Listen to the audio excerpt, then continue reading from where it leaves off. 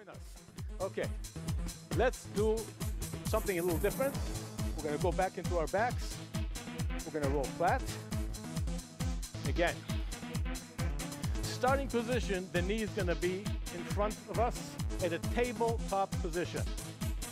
Okay, so there's a 90-degree angle between the lower and upper leg. You're gonna have to force your abs slightly in here.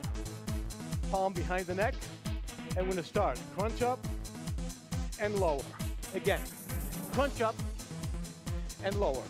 Again, crunch up and lower. Nice, Lisa. And good. And lower. Again, crunch up and lower. We're gonna do 3 more right here. Contract the abs. Nice. Again. 1 more time. Nice contraction of the abs. Good. Now one leg is gonna extend. So extend and bring it back in. But watch. We are not doing a bicycle. We're keeping the legs in a tabletop position and switch. Let's go.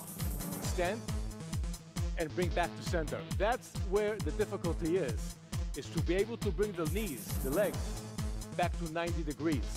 Okay, so you squeeze, you hold in. You squeeze, you hold back to 90 degrees. Try a few more of those. Good. And again, let's do it in singles now. So you go up and in, and up, and 2. Good. 3. Nice. 4. Good. 4 more like this.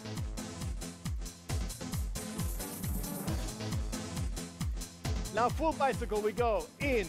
Now you drive the elbow to the knee, and we're gonna finish this exercise up with elbow touching knee every time. Extending, extending, extending. Good, good, good. Up. Let's go 8 more right here. 8, 7, 6, 5. Do we all want the next 4? What do I hear? The next 4. I mean these 4 coming up. Right here, go. 4 and 3 and 2.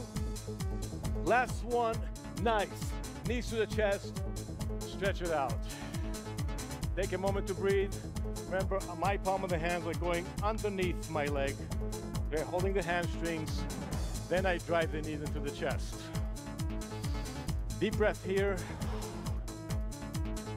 And exhale. Good. Relax the heels to the floor. Open the palms up. Let's stretch over to the left. And let's stretch over to the right.